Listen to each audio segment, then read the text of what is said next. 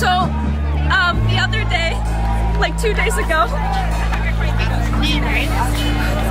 sorry, I'm type 1 diabetic and I've been having seizures and I don't know what they're from. And I considered taking my life yesterday and it was really hard because I trapped myself in my room just thinking about it and thinking about it, and all that was going on in my head was nobody is gonna miss me, and if someone does, they're gonna get over it. But I'm so done with that, and I don't know what happened tonight, but him calling, it was like calling me out, and I know it's the enemy, and I know that the enemy is trying to kill me. He's been trying to kill me since I was a kid, and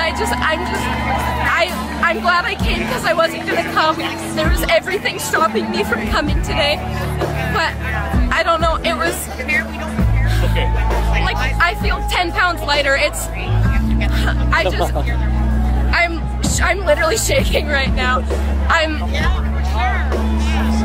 I've struggled with depression for a long time and self-harm, and I feel because I'm not with my family, I'm with my friend, but I was by myself, that I can fully just let go without judgment, you know?